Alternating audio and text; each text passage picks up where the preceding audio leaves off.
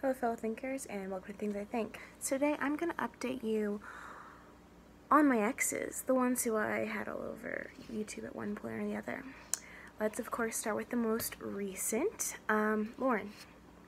She is doing pretty good so far as I know. Student teaching and having a thing with a girl. It's unlabeled. I'm not going to say the name of the said girl.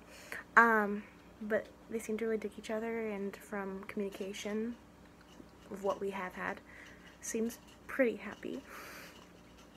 Perry has undergone testosterone and has like a stubble, maybe a beard even. Really masculine looking, looks really good. He's a very attractive man now. I don't know if you remember him when he was a she dating me. Perry time. You'll see there's a whole like playlist with Perry in it. And me. I'm actually currently dating someone. This person is in the Marines and is currently remaining unmentioned. Name unmentioned. But I'm pretty happy. You know, everything works out how it should. And some people are afraid, you know, they'll hold on to relationships so hard thinking that they'll never find something else. But you don't know, something better may come around the corner. And just because it's different doesn't mean it's bad. It could be something amazing. And everyone around the board is going to be pretty happy. There was a time when I thought I couldn't live without Perry. I thought I couldn't live without Lauren. And now I'm happy. And Lauren's happy, and Perry appears to be happy. We don't talk too much, but from what I see and the life changes that he has made, he looks like he's doing pretty dang good to me. Shelly, she was only on here a couple times, married with a child. That's about all I know. She was her own story.